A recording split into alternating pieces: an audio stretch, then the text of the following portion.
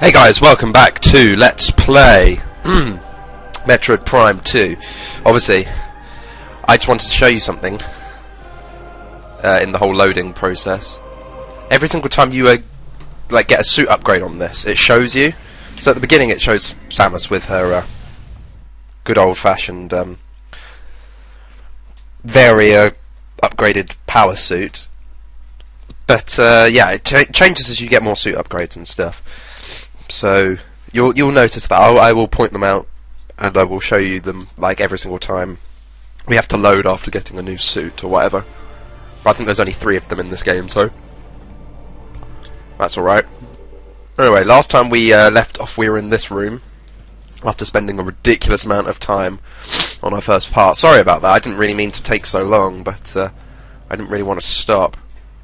Well, as you can see, there's more of these doors, but they've got different coloured things. Never mind.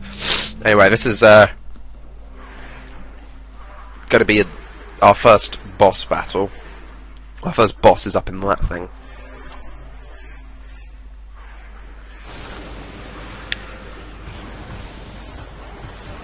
So that weird purple parasite thing is attacked again. So I'm just going to turn this down on my laptop because it's loud. I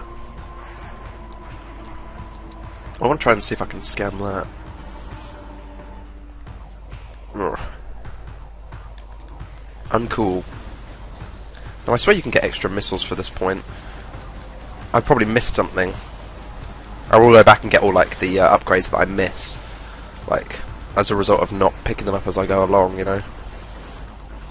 Anyway, actually playing this on the Wii makes this a hell of a lot easier, because playing this on the GameCube was quite difficult. Obviously you had to lock on to them to really hit them.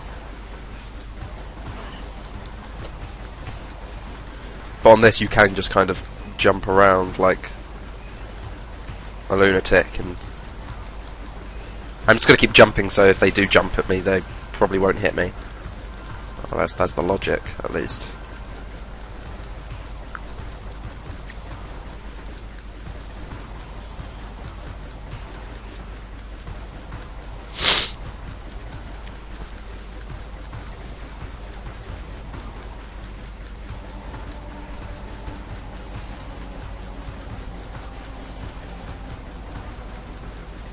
Oh, come on, let's go bye-bye now. Right, I'm fine, I'm going to lock on to you guys because it's taking too long.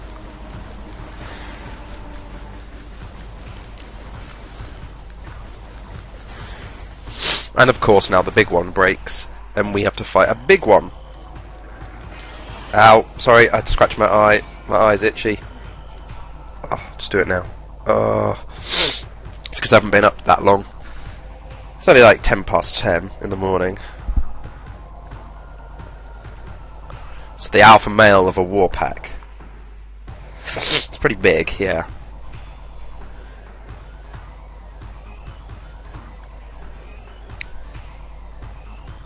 Basically, these guys just try and smash into you. Unfortunately, this isn't like the boss yet, because you can't actually kill this thing. As you'll see.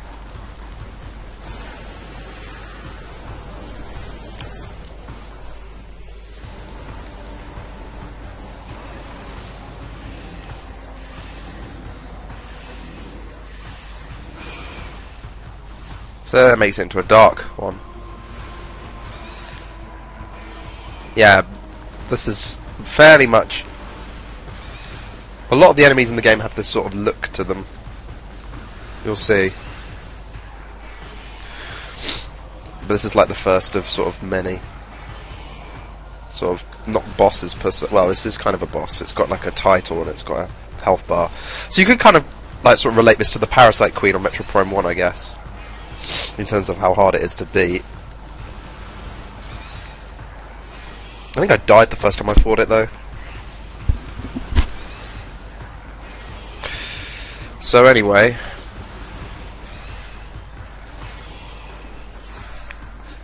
that's not good. I don't want my screen turning off.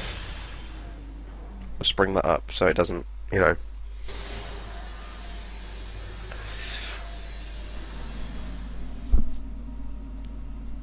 Anyway, yeah, weird blue ball thing comes out of it. Can I scan this thing? Apparently. Unknown technology. Fair enough. It's going to be some sort of weird cool ability, maybe?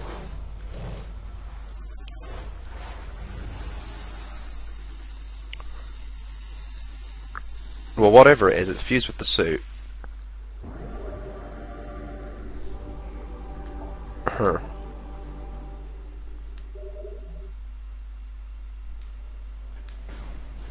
So apparently, it's not dodgy. It's not like a virus or anything. Viruses.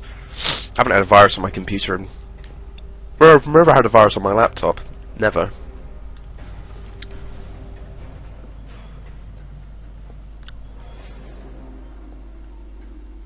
Kind of wanted to scan stuff before the cutscene. Never mind.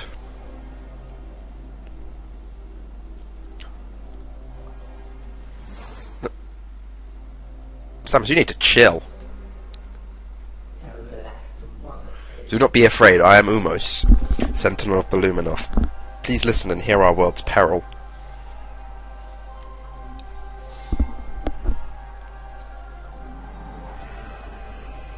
Long ago, a cosmic object fell to our planet Aether, exploding with great force. A rift was torn in time and space, and a strange power flowed over the world. Well, once there was one Aether, there were now two. One of light and one of shadow, each existing in its own dimension. It was the end of peace on Aether, for a new race was born that day on the Dark World, one filled with hate and terrible power. They are the Eng.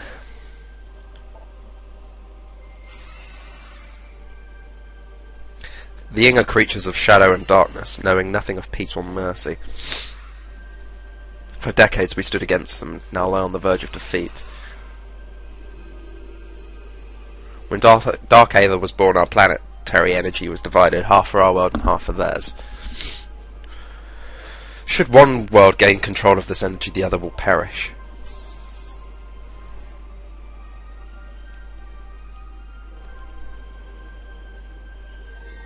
Before you arrived, the Eng had stolen a device from us, one that collects planetary energy. With it, they have weakened our planet to the verge of collapse. But fortune smiled upon us this day, for the energy transfer module is now bonded to you. With it, you can help us restore our world. You are our only hope, Samus. By the way, it's like he knew her name automatically. Should we fall, the Eng will look to the stars for a new planet to ravage and conquer. Your species could be their next victims. The Eng have taken our energy to 3 temples on Dark Aether. Find these temples and transfer the energy from them to our own. I have uploaded your map system with the location of another temple. There is knowledge there that can help you on your way. I have also updated your translator module. You can now access doors and devices coded with violet holograms. Many lands are now open to you. Prepare well for your journey. The Eng now know that you possess the energy transfer module. They will try and recover it at all costs. Return to me once you have restored the energy to a temple. I will aid you as I can. May the light of Aether shine upon you. Yeah, this guy always heals you up and stuff. So we study him. And Sentinel of the Luminoth, yeah, he said something about that. Heightened reflexes, durability, psionics, whatever that is, and flight. They can actually fly. They've got wings. With the ability to generate and manipulate energy on par with that of the Chozo. So they're about as awesome as the Chozos.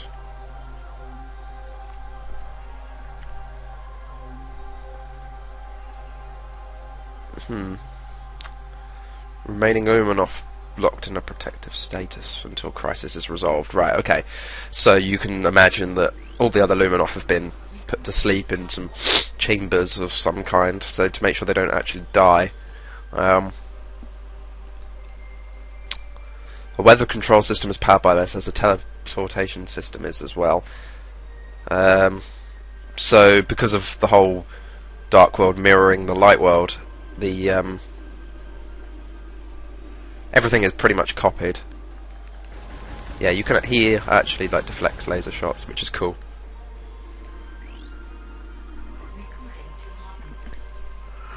Okay, I'll tell you about that again in a minute. It's told that the Luminoth were not born of Aether, but of the stars. In the early days, we roamed the greatness of the void, bathing in the glorious light of 1,000 stars.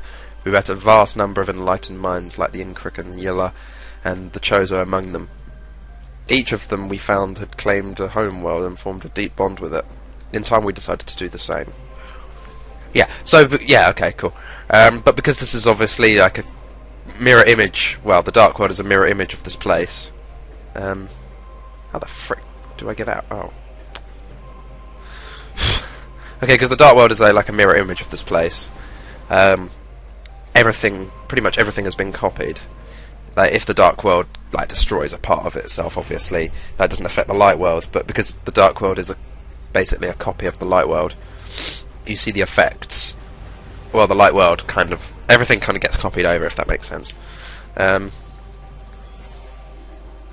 So let's see, what have we got? We've got green, yellow, and purple. So we have to start off with purple, obviously, because that's the only one we've been given the updated translator modules. Okay, these things are kind of annoying, so don't get too close or I shoot lightning out at you. So it's an aggressive flying drone, one loyal to the Luminoth. So anything that isn't a Luminoth it will try to kill. Let's get rid of these quick, because they shoot like a weird little lightning bolt at you. It doesn't do a huge amount of damage, but it's just like you don't really want to get hit by it if you can avoid it.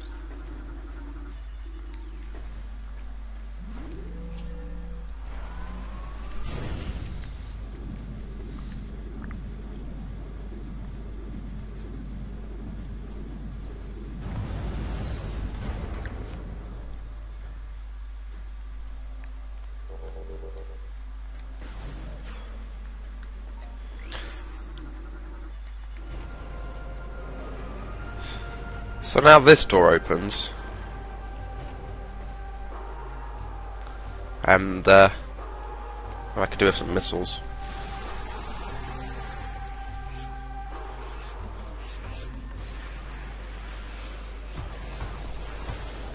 Yeah, great. Later, guys. I'm going in here to claim my first expansion pack. For the energy tanks, of course.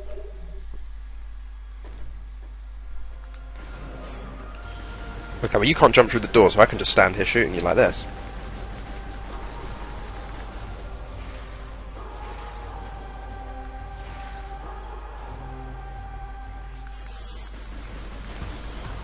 Bloody hell, those things can jump far.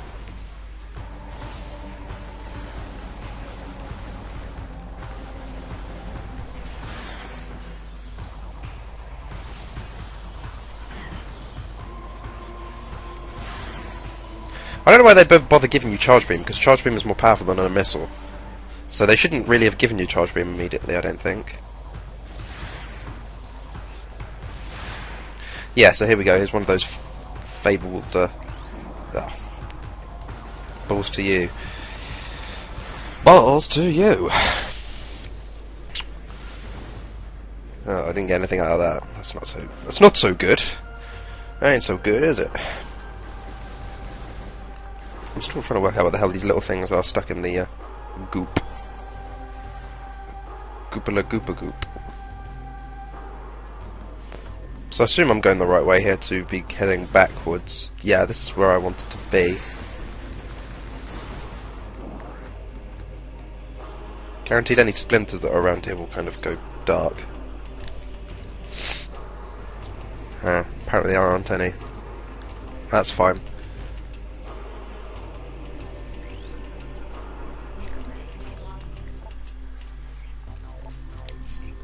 Okay. Their army swells. Beasts and rogue machines join the ranks of the Horde, all eager to bring death to the Luminov. The Eng sent these new additions to the industrial site to do battle with me. While they watched from safety, the cowardly mongrels, my only regret in death is that I did not live to see the day of their defeat. May it come soon. I was expecting it to say destruction. Hence why I kind of stumbled on the word defeat.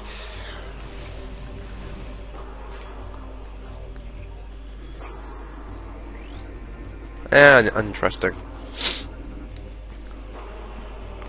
So let's head on down into... Actually, that's the thing. Each area, you kind of got like a sort of extra place before you kind of reach... Well, at least I think that's how it works here. I think you've got like an extra little area of Aether before you kind of enter the... No, I am actually in...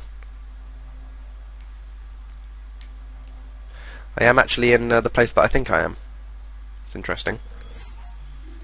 This place looks very dusty, doesn't it? Sandstorms and heat exposure. Now these things are interesting. They become a bit of a nuisance later.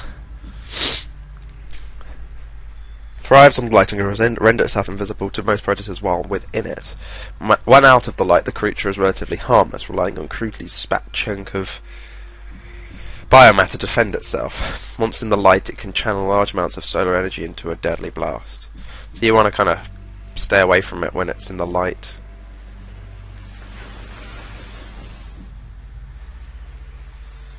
This is a very interesting take on a Metroid world. I must say I was quite proud of what they did with this game. After the first one, which kind of goes through the whole winter, like a Norfair sort of place. The Phasm Mines were interesting, but they kind of, I think they kind of branched out a little bit here with like a desert. They do like a swamp later, and the final place is a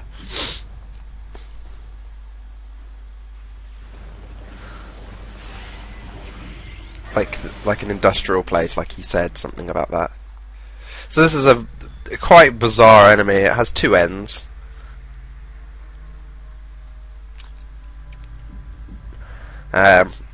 Basically, you just have to kind of blow both heads up.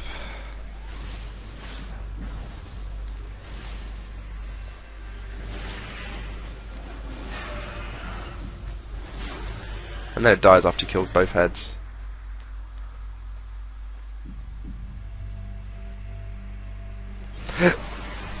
I tried to think what it's doing there. Okay, well I'm going to need some missiles if I want to go anywhere here.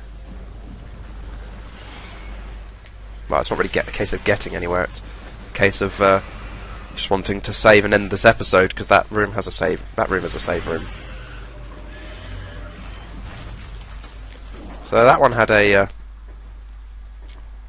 health pack in it. I'm hoping one of these will have missiles in them. They'll have to, I guess. What? Needs missiles.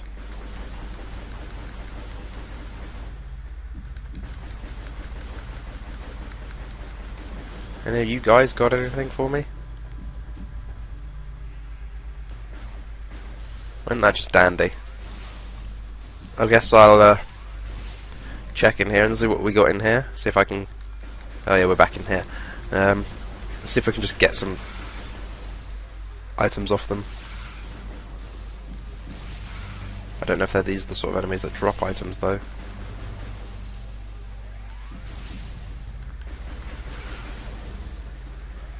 Well, that's just a bit of a nuisance, isn't it? Can I have some more missiles, please? Thank you! Anywhere got any missiles for me? Anywhere?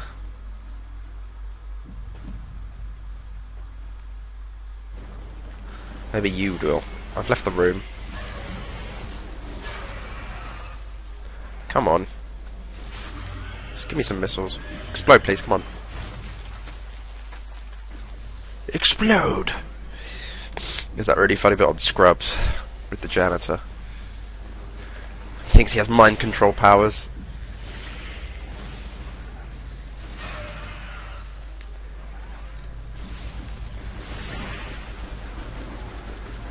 Well, he'd like to believe he does.